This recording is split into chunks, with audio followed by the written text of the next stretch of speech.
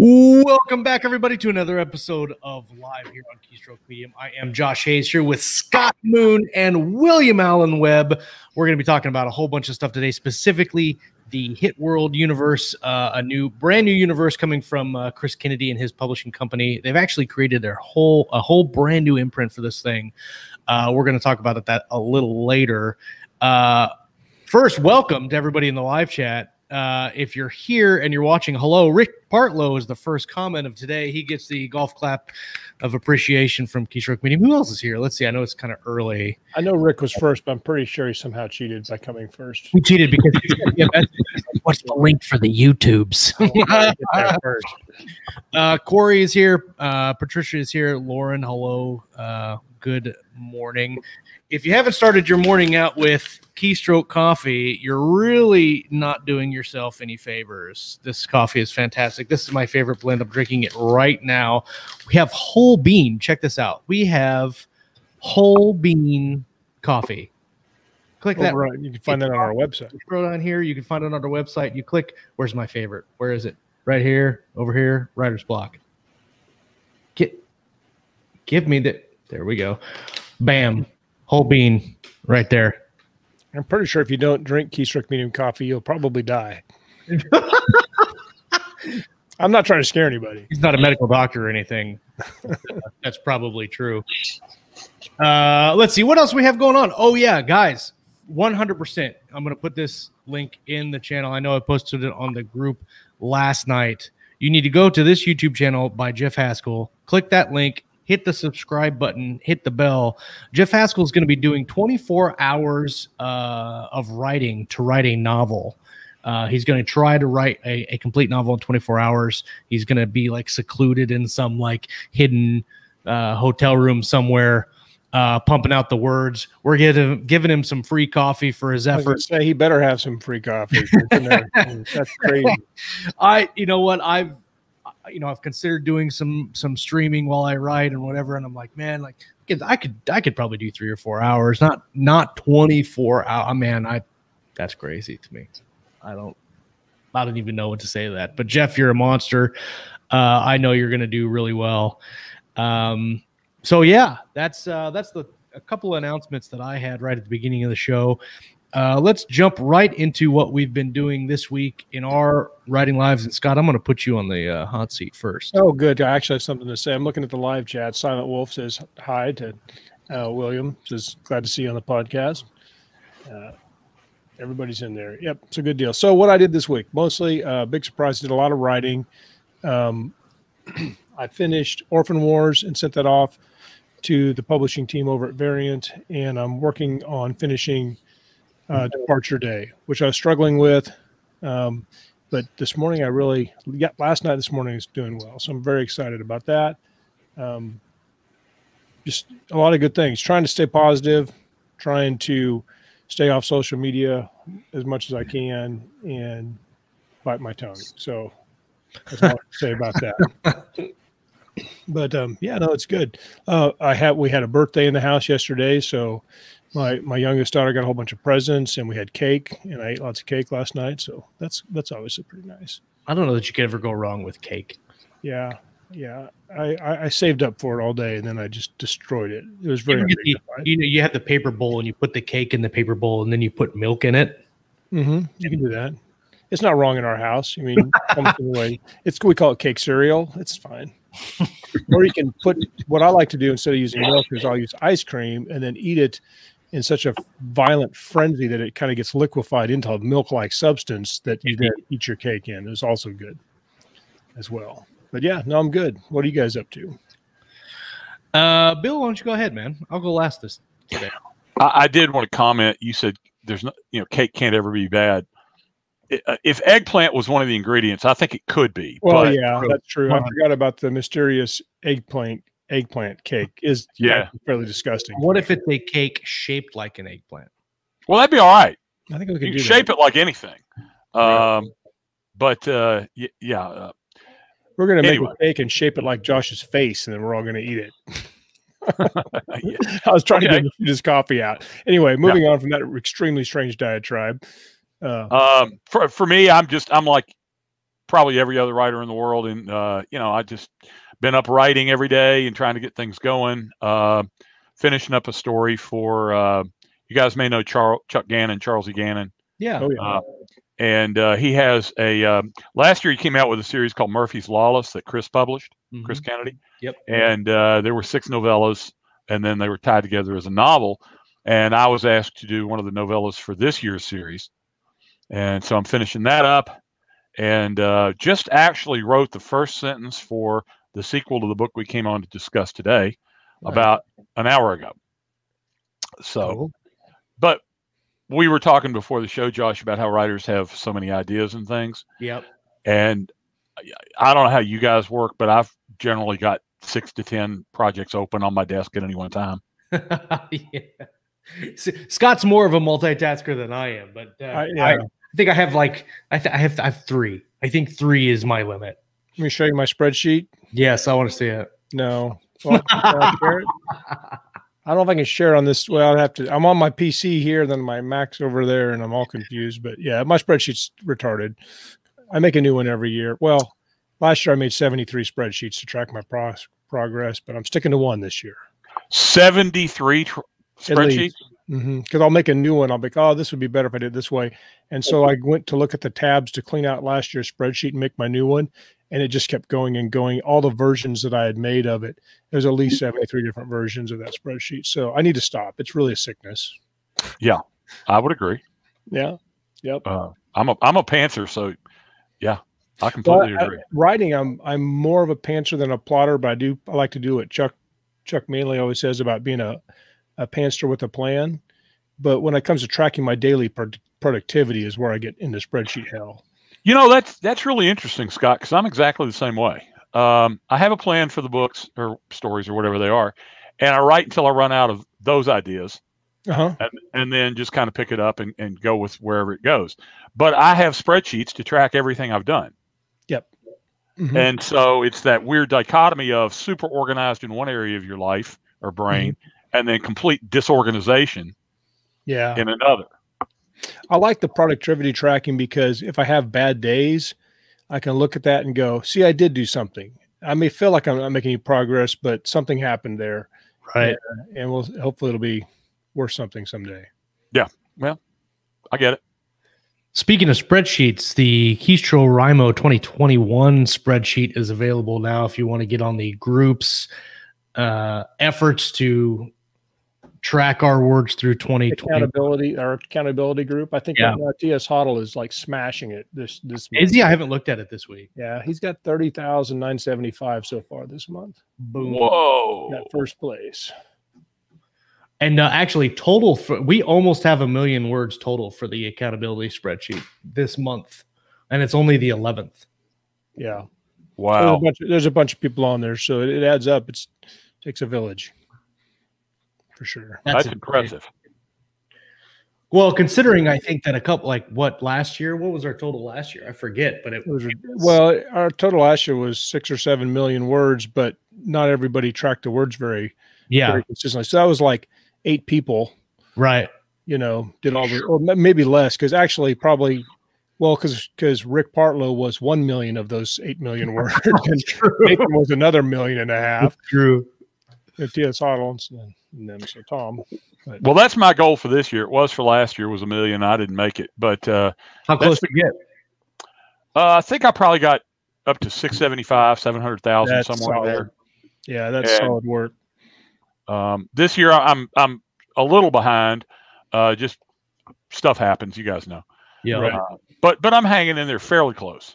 Well, it depends, because sometimes you do a lot more editing and revision, or you're doing more collaboration and editing or something. And so the raw word, that's why I track time and word count. And so just so that if I get too discouraged about my word count, I can still go, look, I did 5 hours yesterday on top of my day job. So I did put some work in.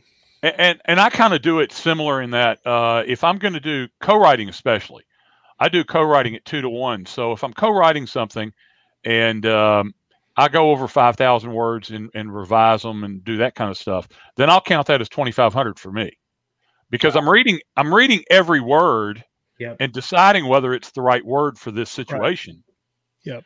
I may not change it, but that doesn't mean I didn't put the work in to look at it and say, okay, that's the way it should be said, and that kind of thing. Well, and that is required work to get something finished. So it's not like I screwed off on social media. I mean, you are doing work that has to be done when you do those types of deep revisions and edits and things. So it's very important not to lose track of that. Very valuable.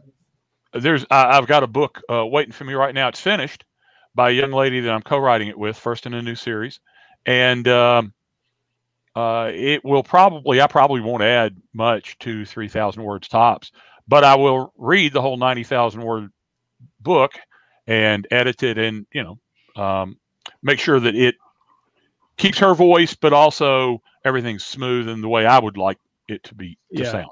It fits your current fan base and whatnot. Exactly. Yep.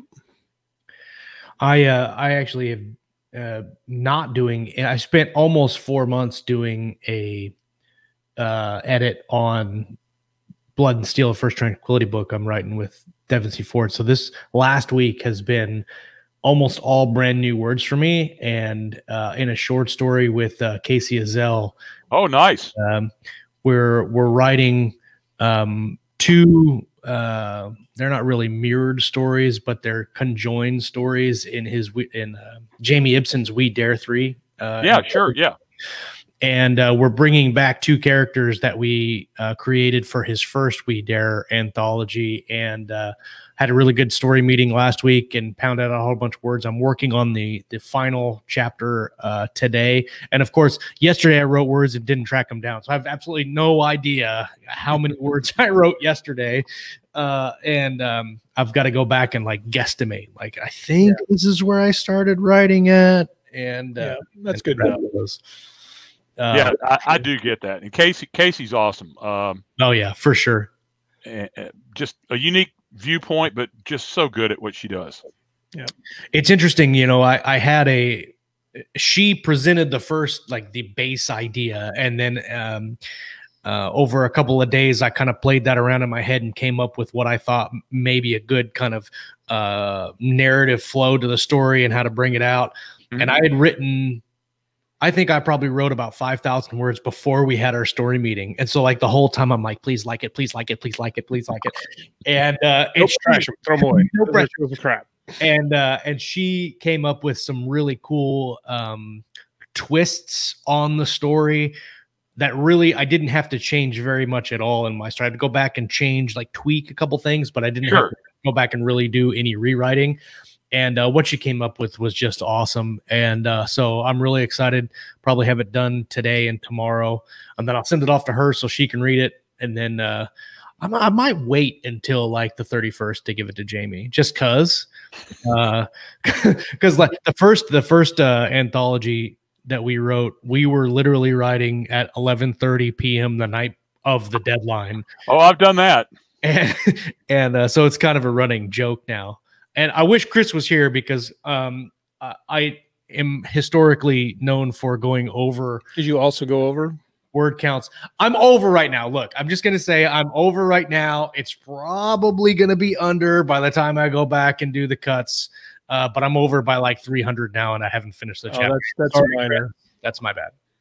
Yeah, and Chris is such a slave driver about that stuff. He really is. I know. Yeah. He's not here, so we can talk about it, man. Yeah. Stupid Chris. Gosh, no, I didn't say that now, but yeah, I remember when we were in the anthology. Which one was it? I have it up here. Hope a few credits more. Yeah, because yeah. Great book. Josh and everybody turned in these stories that went over, and I'm watching the banter, and I'm going, he must, because mine was way longer than that. Even mine was like probably 30% longer than the deadline, than the limit, and I kept my mouth shut, and then all of a sudden he figured it out, and then of course my bastard beat. Scott's like the guy, like, I'm the dude that's like, man, I blew it by 5,000 words, dude. Sorry. And Chris, Scott's just like, that's like sliding under the radar. It'll be okay. Yeah, ask forgiveness, not permission. Right. Oh, yeah, exactly. 100%. Yeah, I did that with the Peacemaker anthology with Kevin Eikenberry. And I saw him at Superstars, and I was finishing up the story, and I said, Kevin, you said 9,000. Could it be a little over? Well, I don't know. How much is a little? I don't know. A couple thousand words. Well, no, probably not. Yeah. Yeah, I think for a few credits more, I think me and Mark Wandry were up at like 12, 13,000 words for the 1,000-word story. And Mark never goes long. No. No, it's historically accurate. Oh, yeah. Right. Kevin Eikenberry says over by 300, laughs in 3,000. Yeah. That's very true.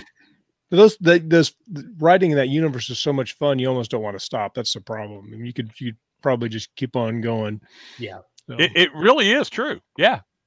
And the great thing I like about writing in the Four Horsemen universe specifically is, I mean, there's a little bit of canon that is you can't mess with. Negotiable. But for the most part, you could pretty much do whatever you want and he'll make it fit. And I really enjoy that because, you know, I've read a couple of the books, but I don't know the series canon. I'm not, I haven't read all the books. So when I go to write a short story, I'm like, is this going to work? And then, you know, he's got a pretty significant world Bible too. So, well, and all the books, yeah. I cheated, you know, the novel I did last year, High Mountain Hunters in the 4HU, I cheated because I just used Gurkhas, which have never really been explored. And so I set it in Nepal. Well, you need to read the book. Yeah. I set it in Nepal and put them on a different planet. And, you know, a couple of alien races, one that's intelligent, but not mercenary or anything. And so I just kind of moved the whole thing elsewhere and only dealt with a little bit of the actual 4HU canon, Caspers and things like that. Mm-hmm. So I kind of viewed it as cheating a little bit, but it worked. I cheated because both of my stories don't have anything to do with the Mercs or the Caspers or anything. They all deal with, like the first one was a guy that was trying to be a peacemaker, and then he decided he didn't want to be a peacemaker. I remember that. And I can't remember who it was. I think it was it Eikenberry? I can't remember who stole the name of my short story, but because it was originally Peacemaker, and then somebody wrote the novel Peacemaker, and Chris was like, you can't have that title. Yeah, that's Kevin. That's Kevin. Yeah, thanks, bastards. And since he's listening, you know, you can. Yeah, right. Thanks, Kevin. Me face got that. Yeah.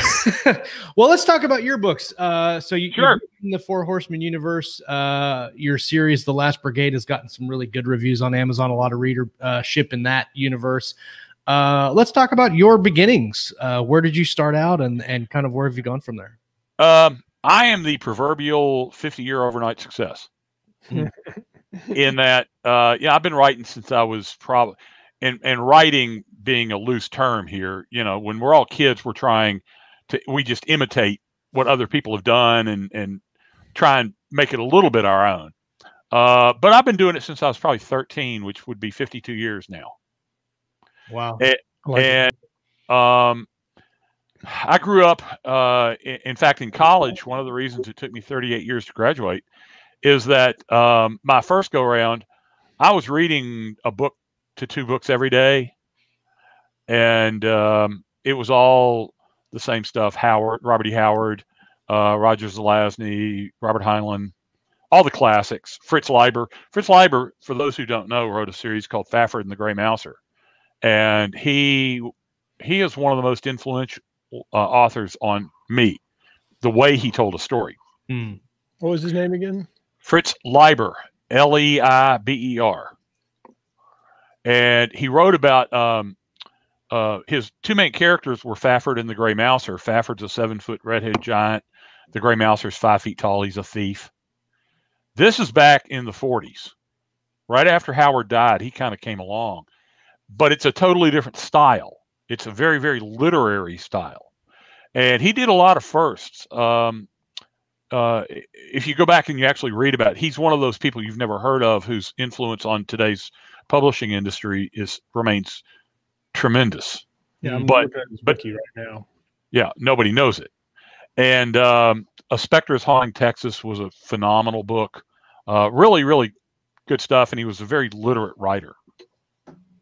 So anyway, when I got to college, I wanted to be I think creative writing was my 5th or 6th major, I was thinking, golly, okay, botany. I mean, forestry doesn't work because you got to take botany, and that's too hard. So what can I do now? You know, what courses can I take that are really easy that'll allow me to stay out until 2 a.m. and, you know, I don't have to go to class. And it turned out to be creative writing. The problem with that was that have either of you guys ever taken a college creative writing course? Oh yeah, good times.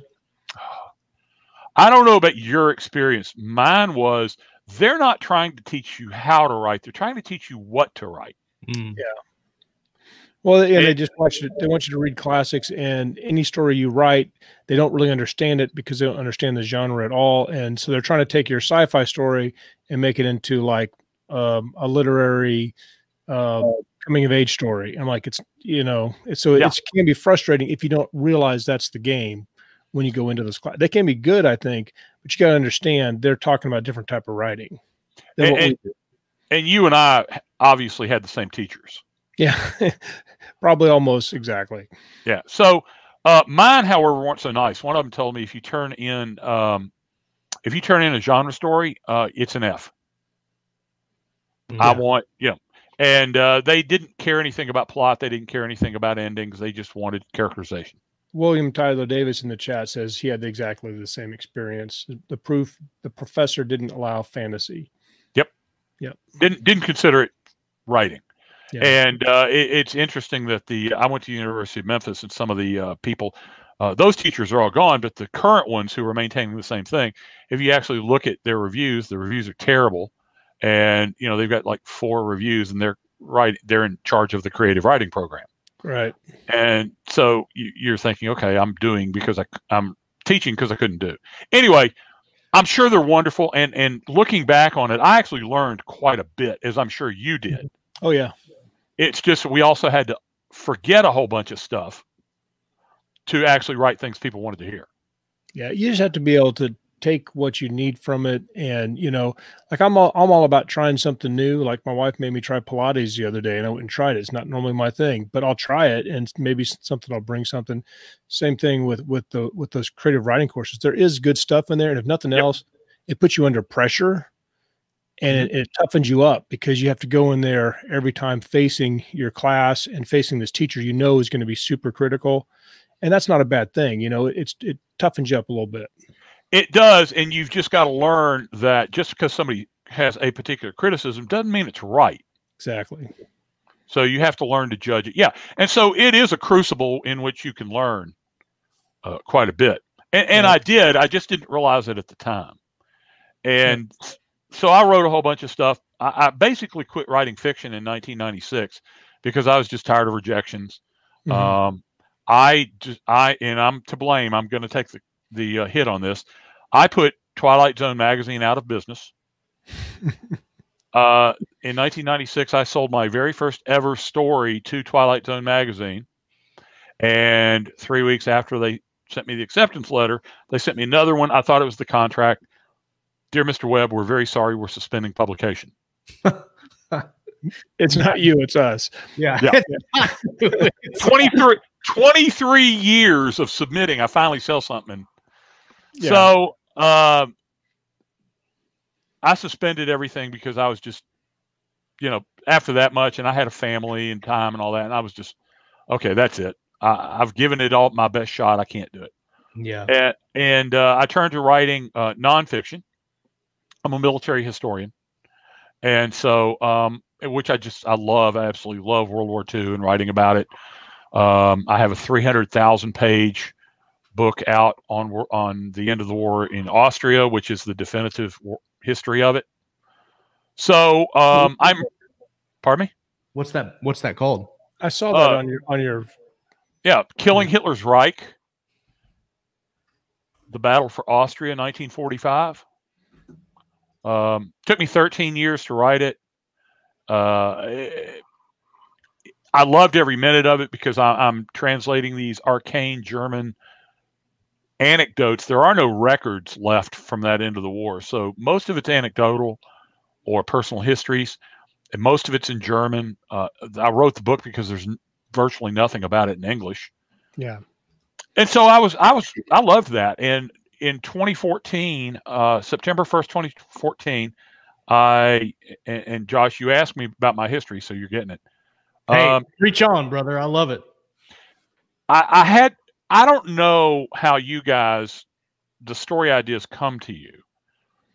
They come to me as these little movies or vignettes that play out in my mind. And I don't know what they go to. They're just like disconnected scenes. Yeah. And I had two that had been running through my mind for a long time. One was of a man standing on a castle in Salzburg, Austria, on the Hohensalzburg. And the other was of a guy on a ledge trying to protect some women and children as bad guys pour over the ridge towards him, and he's trying to fight them off, and he can't do it. And at the very last second, an Apache comes up and mows them all down with a Gatling gun. And so on September 1st, 2014, they were driving me crazy, and I just sat down and wrote the two scenes thinking, okay, I'll expunge them and I'll be done with it.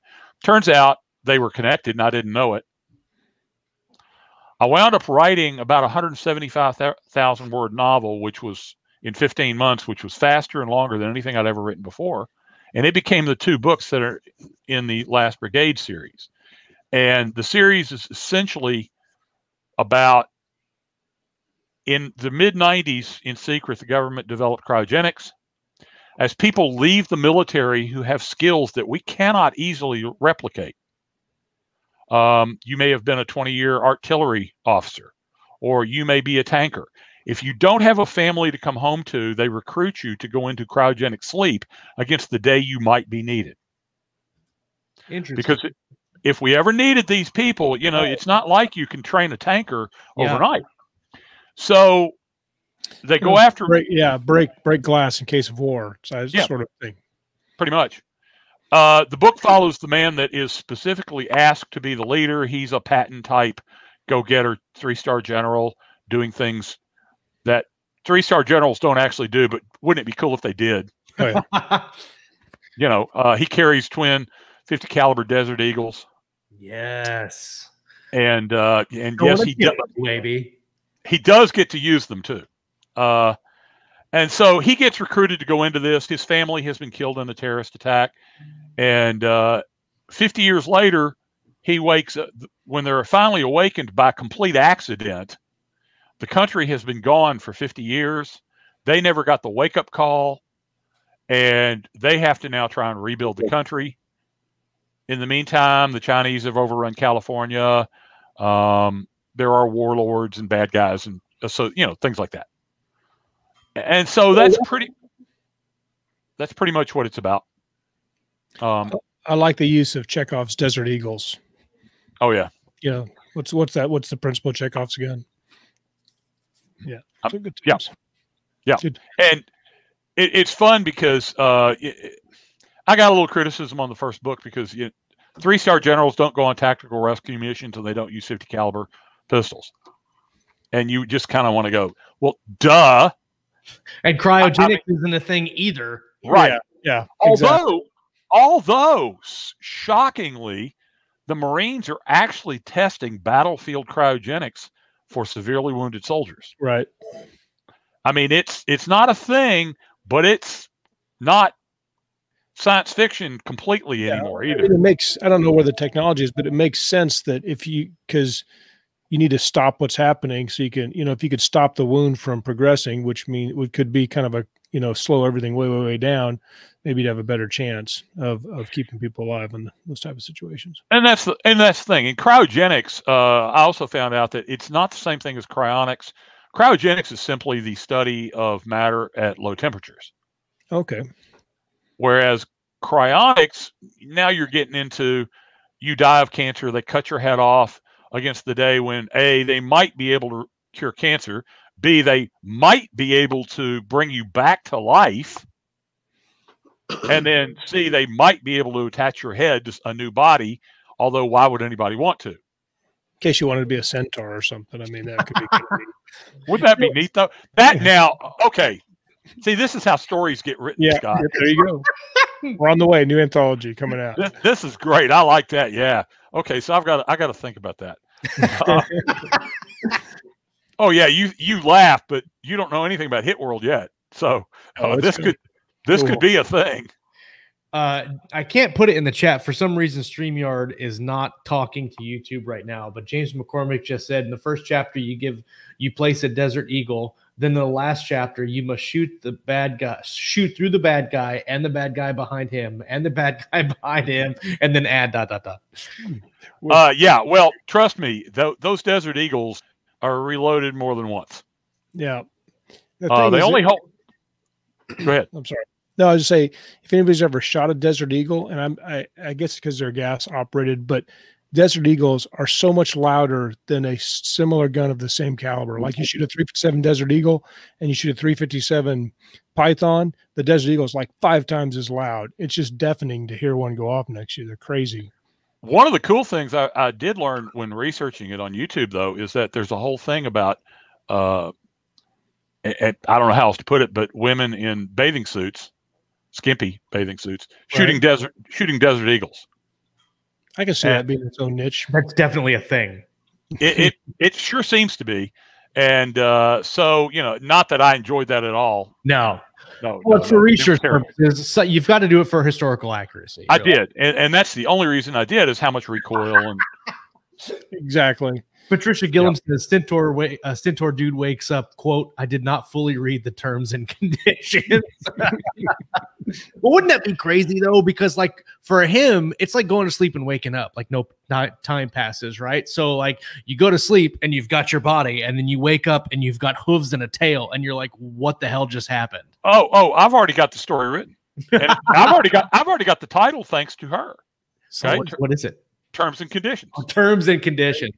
See, some stories just write themselves. They do. I mean, here first on Keystroke. You were going to come on Keystroke Medium and have a title and a fully fleshed out story. I've got my Dragon recorder, voice recorder. I'm ready to roll. We're twinsies. I've got mine. There we go. All right. Do you do voice dictation, or is that just for notes and stuff? No. I'm trying voice dictation.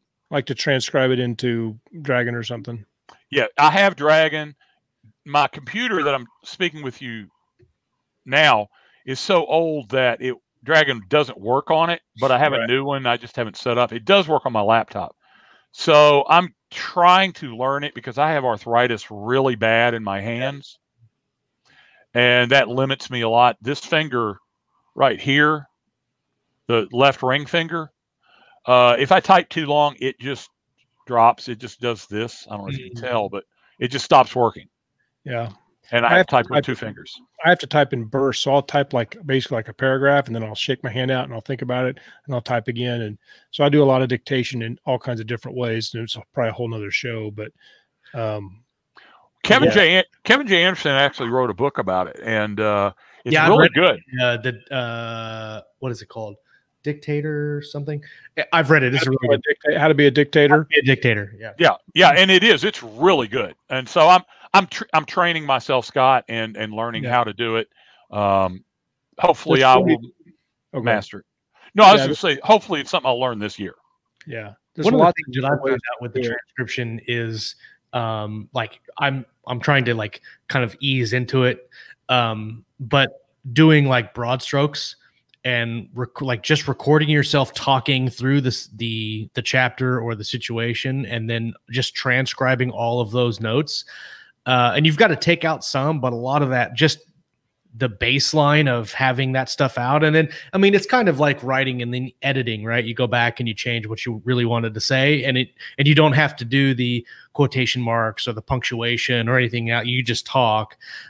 It backfires when I walk through Walmart and start saying hi to people, because then the whole transcription is hi, no thanks. And I'm like, what am I talking about? Yeah, I tried it when I was driving one day, and when I got home, it's like, you blankety blank. How nice blinker, jack wagon. Yeah, exactly. Yeah. I started actually. I do it a lot now because my elbow and different things get sore from typing. But I started doing it years ago as a mental exercise, because, like, when you write it longhand and when you type, you kind of get a little bit different feel of what you produce words wise. And so I started doing it as just a way to make myself think differently, Yep. and I kind of got hooked on it. I do like it, and so a lot of times if I feel stuck, I'll voice dictate until I get unstuck. I like that. I hadn't thought about Pretty doing neat. it that way, but yeah, that's pretty cool. Good tool. John Evans asked, do you transcribe your own notes by hand, Josh, or do you use Dragon? I use Dragon when I'm transcribing. When I record it and then plug it in, and it takes the audio file and gives me a Word document, and then I just edit it from there. Yeah, and actually, a thought that I just had while he's writing that is I do a lot of novel planning by hand on like Legal Pad, and so it might be interesting to like just read those. Like, I know you can get some scanning documents that'll scan it and turn it into text, but just reading it off your hand notes and then transcribing that might be a good process. That's actually pretty solid. That could be tight. You should. Let's see. Hello, Unity 151 BookTube. Welcome to the show. James McCormick. Hello. Guy Anthony DeMarco. Hello. Welcome everybody in the live chat. Sorry, it's not coming through StreamYard. I can't post your guys' comments in the show today. For some reason, it's not coming through, but welcome everybody. We're going to take just a short break and do the show sponsor before we get into like diving into Hit World and the idea behind that.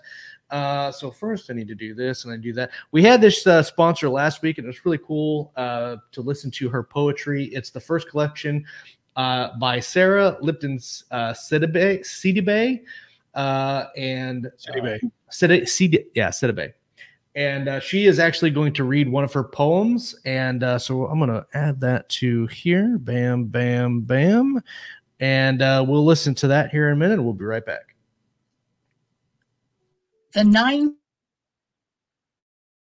shoes, long hair and flares, tank tops, maxi skirts and bright shirts, Slade, Sweet and T-Rex topped the charts, as well as the Carpenter's mud and garage litter.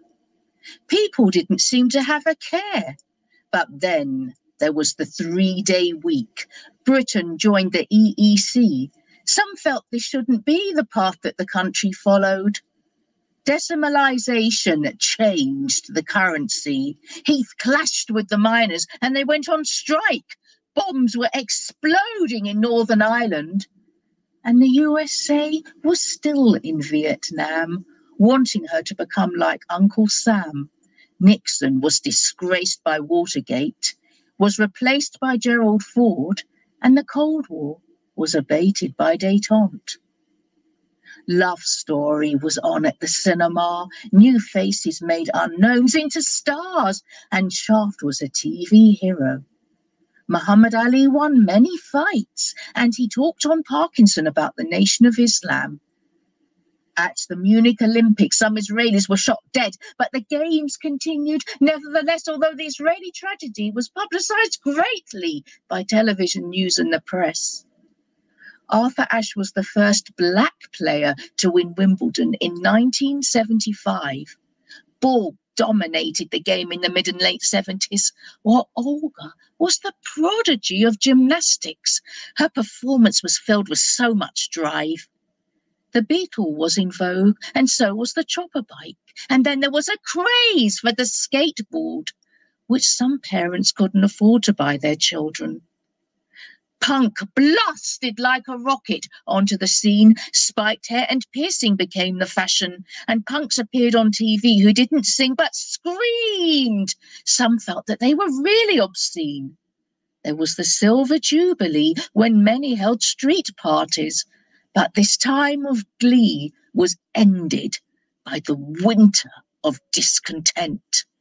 And Thatcher and the decade of greed was on the horizon.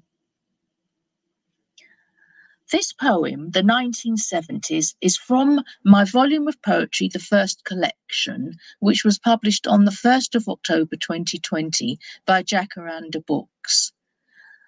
The First Collection can be purchased from the Foyles, Waterstones and Book Depository websites, as well as Amazon UK. And my name is Sarah Lipton Sidibe, the author of The First Collection. I just love the way that she reads that. It's so relaxing.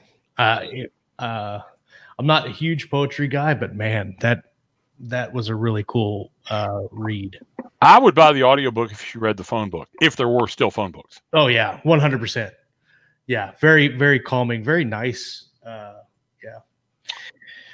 Let's see. Let me stop that. And then, okay, so Hit World. Let's talk. Hit me with it.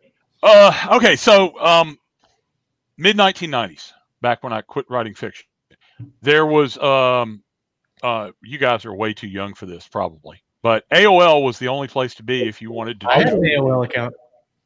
I still have it. My email address is now 31 years old. That's awesome. But if you wanted to do what we're doing now, of course, there was no video, but it would be a chat room and a message board. That was AOL. There wasn't anywhere else.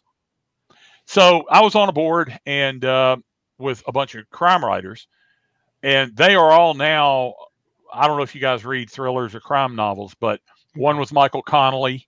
Oh, God. Yeah. Yes. Harry Bosch. Yeah. One was Max Allan Collins, who wrote Road to Perdition. Harlan Coben, another guy whose every book is. Yeah, no kidding. Every now and then, Elmore Leonard dropped in. And honest to goodness, there were more authors than there were fans. And it was just, they would communicate, you were just another person. This was before any of them were famous. Right. Elmore Leonard was, but They've been around, but yeah. Yeah, they were just getting started. And one of them was a guy named James W. Hall. And if you look up Jim's stuff, his last book hit #1 on Amazon, the whole store, and stayed there for about 3 days. So he sells a lot of books. And he wrote these little vignettes every holiday about in a Raymond Chandler, Dashiell Hammett style, that noirish, jargony thing, about a PI named James Holliday. And down on his luck guy, and it was always funny, and something bad happened to Holliday. The Easter Bunny died on his doorstep or something like that. I hate it when that happens. Yeah. And so, these were just for fun. It was just shared among the people there, and a couple of the other authors wrote a few. And I started one and got about 500 words into it. And then AOL decided that they no longer wanted to be relevant and shut down their message boards and wiped out the archives. So all those stories, there were 35 that Jim had written, they all went away. But as it turned out, on the very last day, we didn't have a lot of notice of this, but on the last day, I saved them all on a CD-ROM. And I discovered it in 2017. I sent it to Jim. I said, "Do you want these?" He says, "Oh, man, I didn't even have them. Thank you." And I sent them. And I sent him the one I'd written, and he encouraged me to finish it. So I did. That became a little short story, as I was telling you before the show, called Kill Me If You Kill Me When You Can. And a friend of mine, Larry Hoy, read it and said, "Man, I've got an idea for this. Would you mind if I wrote a story in this universe?" And that had always been the intention, to share this with some friends of mine who had some wild idea they wanted to put in a universe where assassination is legal. And Larry helped fill out the backstory and everything, so he's now the co-creator.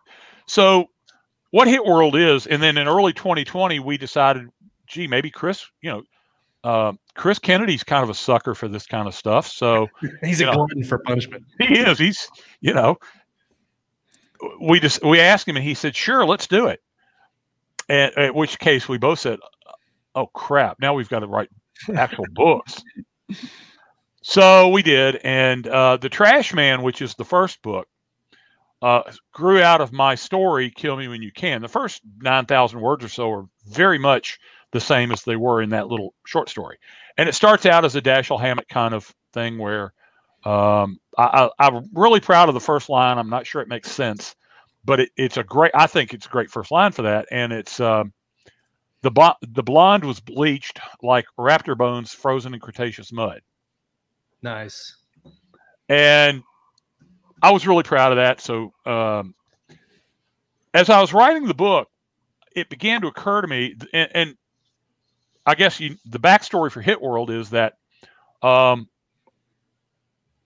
9/11 was so successful that it completely wiped out our government. The new president is a junior senator from Oregon with absolutely no authority, no respect. Nobody likes the guy. And he refuses to commit our military into what might become a world war to avenge it. So some mercenaries are funded by billionaires, and they call themselves the Life Enders, and they go get these guys. They execute Osama bin Laden live on TV, and all the kind of things we wish had happened. Oh, I'd be down for that. Yeah. Oh, yeah. I'd have paid whatever they wanted for that. Got down with terrorists. Hair flowing everywhere here. So whatever. So when they come home, now you've got all these mercenaries. They are the heroes, hero worship, and a lot of people have left the military to go join them and things. So what do you do with them? The people demand a revote. They don't like this president, and they then have an election, and the new president, I'm not going to name names, but he is going to die. They're going to take his gun away when, they take it out of his cold, dead fist. Right. And he's elected in a landslide, and the Congress is. What they decide to do is they decide to legalize murder. Interesting. Now, it's a way to cut down on crime, because if you actually kill somebody and you don't do it through the government, then anybody can kill you and take all your stuff. So all you have to do is prove they actually did it. I mean, and if you're in a gang, say, and you go out and you kill somebody, well, the rest of the gang members may go, I really like his watch or whatever, his girl. And so they kill you, and there's no law against it. But if you're going to hire it done, the only legal way is you have to hire somebody who works for Life Enders. They got to be like credentialed or something, kind of like John Wick when they put out the hit on him at the end, and every assassin in the world knows there's a hit on him. And that's what, if you want the elevator speech for the series is, imagine John Wick gets a license to kill and joins Men in Black. I like that. So that's what happens is you have to have a license. It all has to go through LEI, so the government gets their cut. It's not cheap. Now, you can hire cheap assassins legally, but they're not necessarily very good. So they might miss and alert the guy. Can you imagine being that shitty assassin? It's like he's like the really crappy private eye that really doesn't know what he's doing, and yeah, that could be a good book in and of itself. Oh yeah, well, and there's 3 levels. There's LEI, but they have 2 subsidiaries. They have Murder Incorporated and 187 Inc.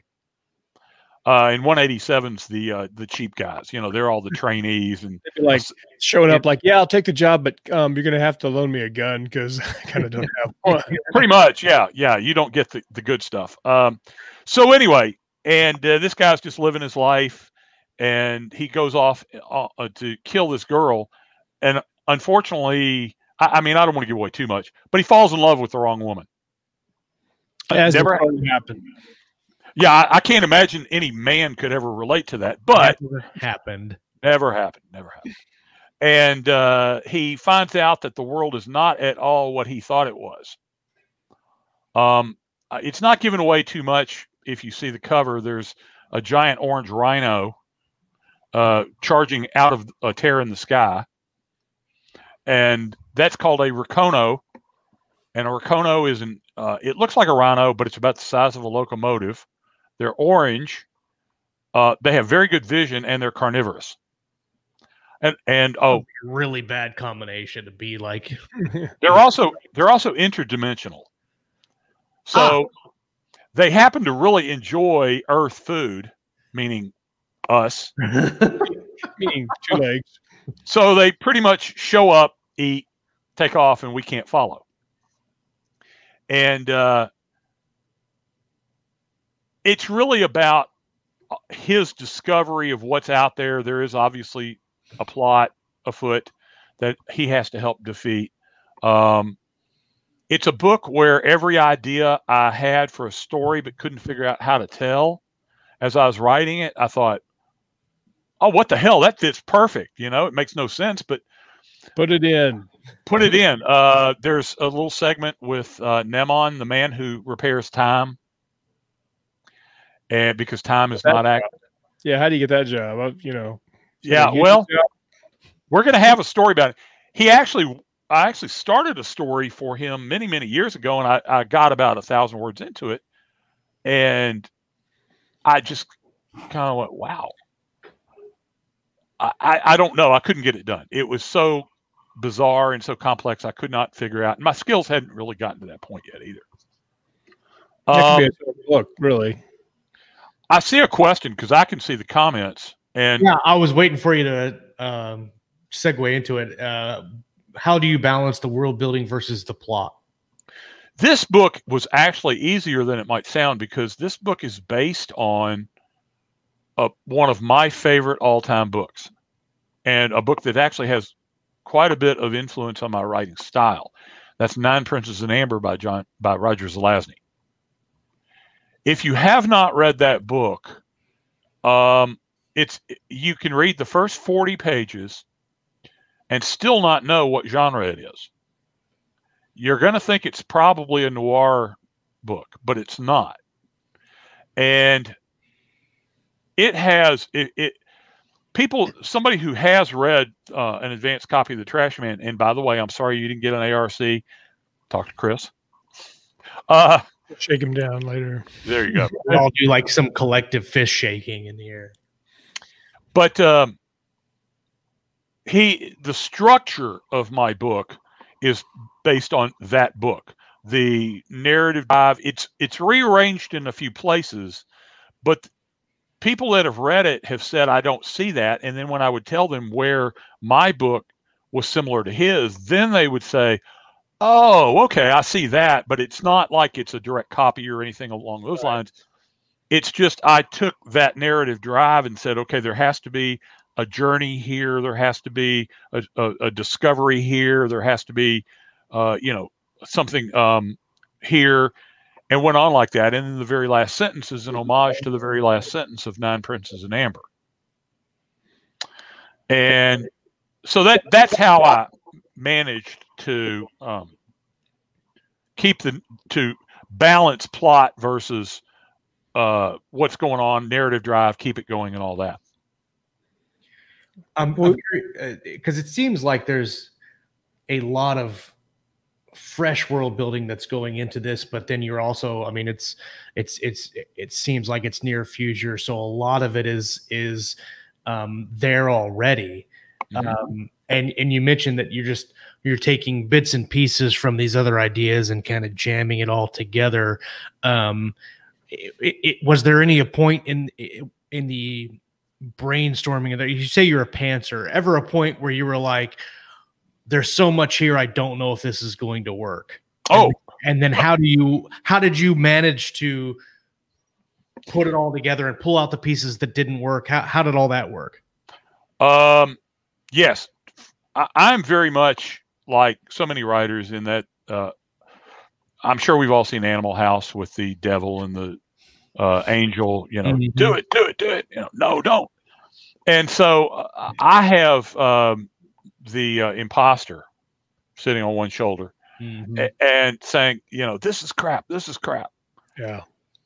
And I'm sure every writer does. We know that newer writers think it's terrible and that stops them. And we've probably learned to push through that and realize it's probably a little better than you're giving yourself credit for. Usually. Yeah. With me, there's always a certain phase in the process where it hits me the strongest. And it's some of that's fatigue, I think. But then you come back and look at it later. So, and you read it later and you say, "This is better than I remembered it being." Yeah, usually. Yeah. So yes. Just to answer the question, Josh, there was a point at which I was very much wondering: did I pull this all together? Does it hang together? I asked the editor. You guys know Maya. Yeah, she's watching on Facebook right now. Okay, hi Maya.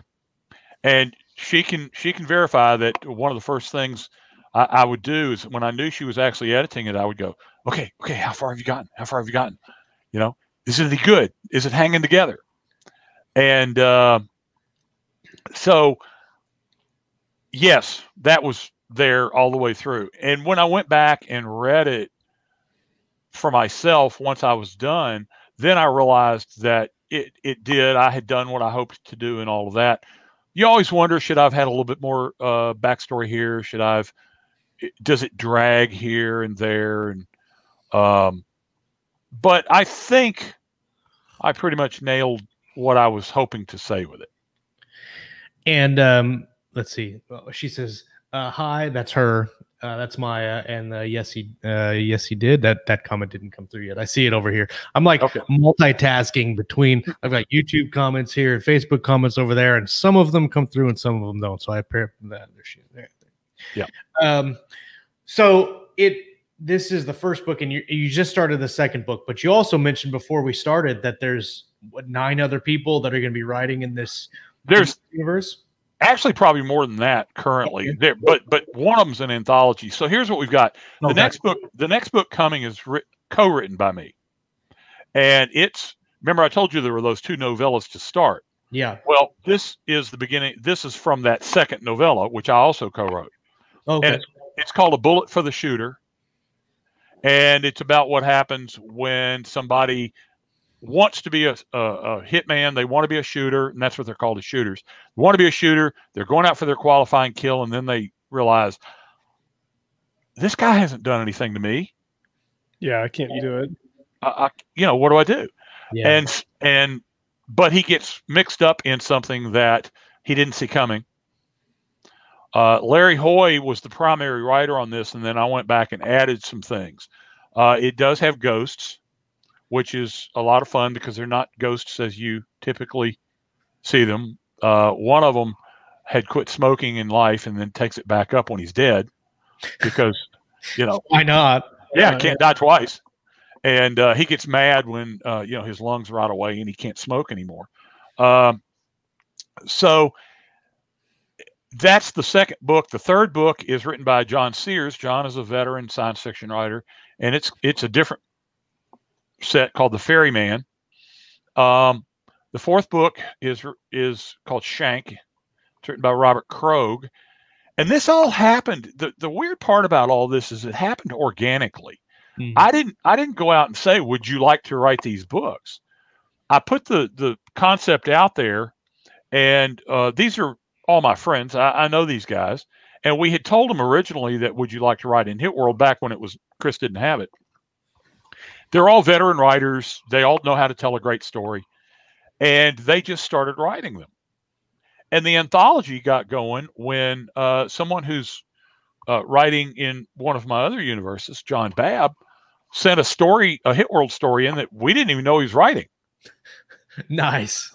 And it's a short story, and he turned it in, and then David Blaylock, and David's been around for 40 years. You guys may have run into him at a convention somewhere. And David Blaylock turned one in, and we're kind of going, oh, I guess we've got an anthology.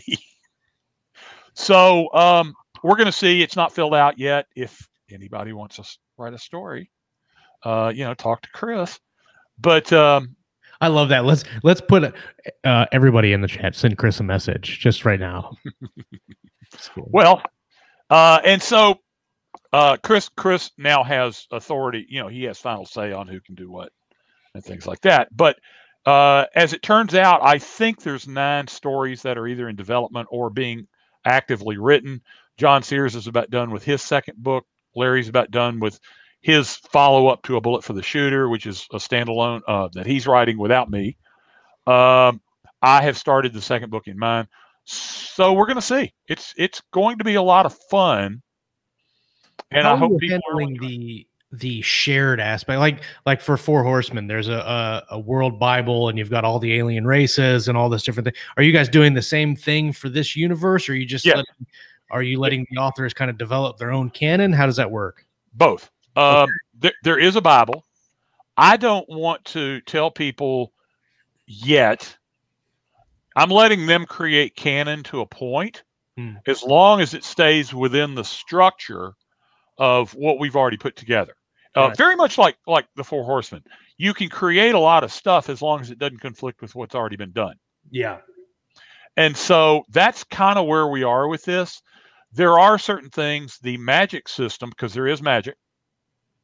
And the only thing that so far we're not going to allow is interplanetary travel. Oh, okay.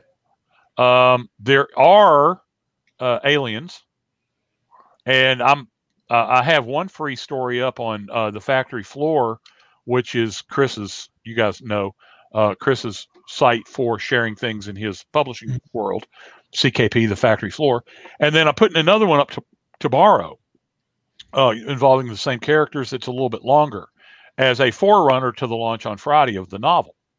Oh, right on. And so, but other than that, I'm pretty much letting people do what they want. The magic system is such that, and I'm not really giving them anything away to tell you that magic is not magic. It is a naturally occurring energy field that every one of us has some ability to affect, but there's a scale that measures how well you're able to do that. For example, some of us seem to have some bit of precognition, some more than others. And in Hit World, you may have the ability to sense danger, a la Spidey sense, if you will. Yeah. Some people may have it very strongly, some may not. One of my characters knows how to shoot a gun, and he almost never misses because he is unconsciously directing whatever it is he's shooting, throwing, or anything else to its target using this energy force. Oh, right on. And so it's very much, it's like why is one quarterback better than the other? Well, he scores higher on the scale, and the best on the scale is 42 because I'm a Douglas Adams fan. Yes, 42. And so these guys all have this ability, and it's all measured, but nobody really knows this. This is not something. If you tried to tell something, it would be like trying to convince somebody who doesn't believe in Bigfoot that Bigfoot exists. Right. Or that magic exists in real life. There are people who do think they can. There are religions based on the fact that you can put a curse on somebody. Yeah.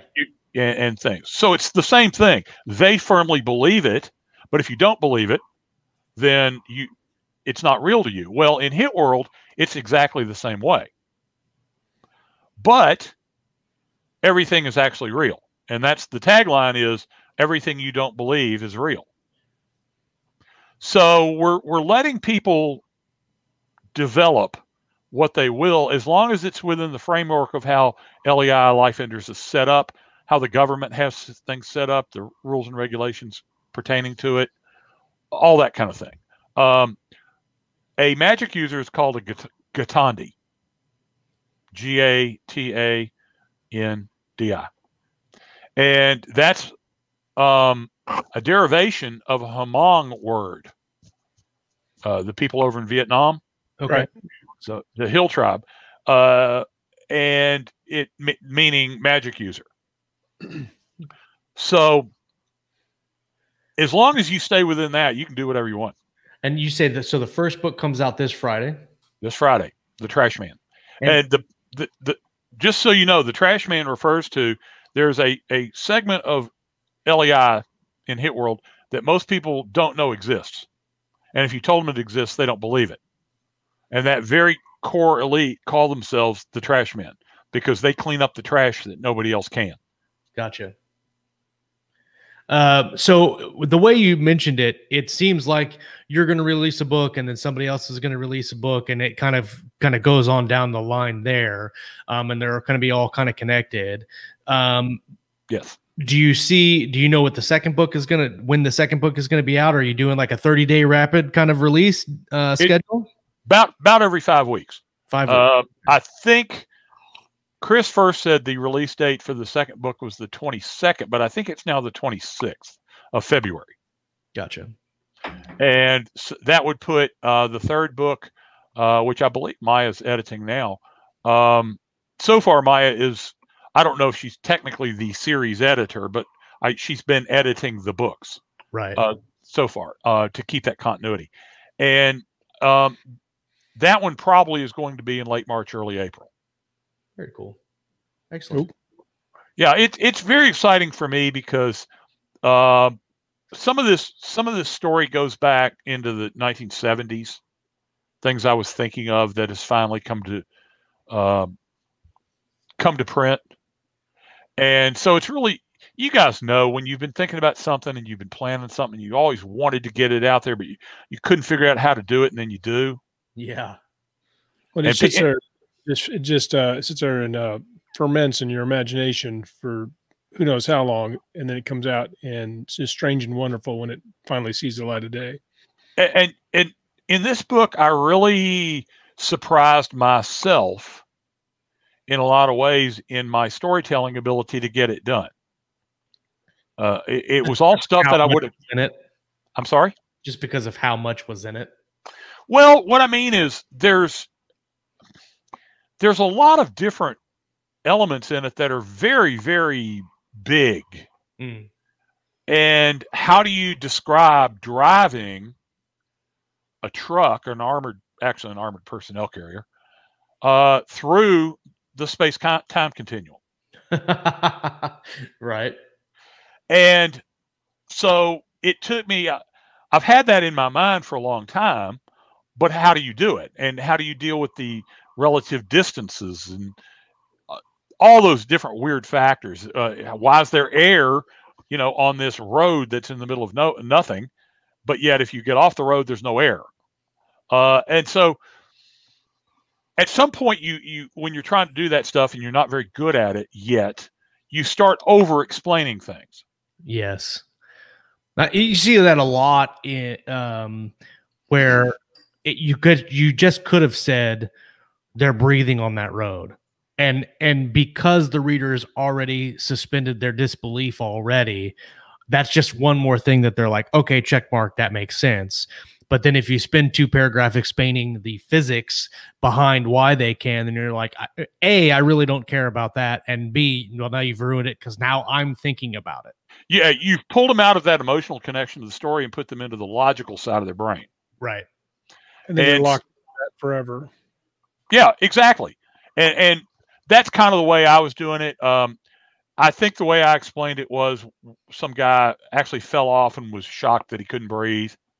Yeah, this is awkward. Yeah, this is bad. So I think in that respect that it probably could not have been written any sooner than it really was, in that I don't think I was a storyteller good enough to do it. Just this morning, and you guys, again, I know I'm speaking to fellow writers, and you guys know all this the same way I do, as do many of the people listening. But you mind your old stuff that you never published, the stories that you didn't finish, or you finished but you just kind of went, right. Got distracted, something else, there's lots of different reasons to get pulled off of a project. Exactly. I had, and this is why I have had a literary agent, a big name literary agent. I will never have another literary agent, because and this was in the 80s, but I had a project that she pitched for me, and she didn't do science fiction. She didn't tell me that. Yeah. Nice. So she's talking to, the best thing that ever came out of it was I got a handwritten "Attaboy, try us again. I liked this. It's just not quite there," from Lester Del Rey's wife, Judy Lynn Del Rey. And she was an icon. I mean, she and Lester were the driving force behind Del Rey books. Yeah. And so that was great. But I also sent her a story about an assassin. I guess I have murder on my mind. Trend. Yeah, right. I know. Who is British, and it's told from his standpoint, and he is assisted in his efforts by the ghost of Winston Churchill. And it came across very much as one of my favorite authors is P.G. Wodehouse. If you guys have never read him or seen the show Jeeves and Wooster. Didn't ring a bell. The name sounds familiar, though. Absolutely drop dead hilarious. Jeeves and Wooster was on PBS for a long time. And P.G. Wodehouse was an absolute genius of a British comedian, and is pretty much acknowledged as a genius of that. Hugh Laurie, who went on to play House, played Wooster, and Bertie Wooster is this clueless, rich Englishman in this universe that's 1920s England, 1930s, and just never changes. It's timeless, and he's well-meaning. He's a great guy. Jeeves is his manservant who knows everything there is to know. And but anyway, so I'd written this book in that style, and she came along and said, "Yeah, nobody wants to read this." You know, it's like the same guy who told me nobody wanted to read about a World War II, thriller because World War II is over with. Right. I don't get that. Well, he's an idiot, but yeah, never mind. There's been like hundreds of books and movies that are extremely popular, in the last 70 years or whatever. This was in the 80s, and he actually dangled a contract in front of me for a book with how much advance we'll give you, but I want you to rewrite it. It was 70,000 words. He said, I'd like it to be about 120. Jeez. And this was in the days before word processors. So I spent 2 years rewriting the whole thing on a typewriter. And then went to his office when it was finally finished and said, here. And he goes, oh, man, this is awesome. I'm sure I'm going to love it, but we're not doing fiction anymore. And, of course, I was not armed at the time, which is probably a good thing. Because so how hard is it to pick up the phone? Hey, Bill, if you're still rewriting that thing, don't, we're not doing fiction. Or better yet, yeah, we're not doing fiction, but I do know some people who are still doing fiction. Maybe I could give you a referral to somebody this would work perfect for. No, I don't think he knew anybody. Or if he did, I don't think anybody wanted to know him and admit it. Yeah. Go ahead. Your book is called, tell me the name again. I'm drawing a blank. The Trashman. The Trashman. It comes out on Friday. Yes, it does. People can find it on Amazon now. Is it up for pre-order? Nope. Chris doesn't do pre-orders. Okay. Which I agree with. Yep. It will be up Friday, and we will see what happens then. I'm sure, like all other Chris Kennedy books, it will be KU. Yeah. And if you're going to read Chris Kennedy's output, you probably need KU. Yeah. Unless you're independently wealthy, you want to buy 5 books a day or whatever. Yeah, he put out 66 books last year. A lot of books. Yeah, and they're not short either. We are kind of a little bit over, and we need to kind of wrap up a little bit. But I do want to tell all of our live viewers and then anybody that's listening on the stream later, you can find out more about William Allen Webb's website, thelastbrigade.com. And actually front and center there, you can see the cover for the Trashman, and head there, give him some support, and check out the book when it comes out. Bill, thank you so much for coming on the show, man. It's been a blast hanging out with you. It's been an honor to be with you guys. It really has. So many stories. I love it. Good times. Yep. Everybody in the live chat, thank you guys for hanging out with us, man. Guy Anthony DeMarco's in the chat. Welcome. James McCormick, James Evans. James Evans actually knew what you were talking about with Jeeves and Wooster, so that's cool. From the other side of the pond. Silent Wolf, hello. And everybody else, thank you guys for hanging out with us on this Monday morning. If you haven't got your coffee yet, go get it. KeystrokeMedium.com. Click on the little red coffee icon. That's where I'm headed. You can get whole bean now. Tyler Davis was asking me about that the other day because he's doing some, I don't know, newfangled. Oh, hey, Lou's in the chat. What's up, Lou? I want to grind me some coffee beans. That's right. Go and pick it up. Next week, we have Rhett C. Bruno that's going to be on the show. We're going to talk about his new novel, The Roach, that is already winning awards and narrated by the one and only R.C. Bray. You're not going to want to miss that show. And then we have shows scheduled all the way out to March. So it's going to be a really busy beginning of the year. Chris is actually coming back on the show, barring any... Chris Kennedy is when is he coming? Is he coming for the book with David Weber by any chance? Well, he is coming on the 8th. but that's just him. And we're trying to work out schedules for him and David Weber too. Of course, when we schedule David, we have to make sure that we have like a 3-hour window because he likes to chat. Everybody, thank you guys for coming and hanging out. We're going to be back next week. We're going to talk about some reading. We're going to talk about some writing, and of course, everything in between right here on Keystroke Medium. Have a good Monday.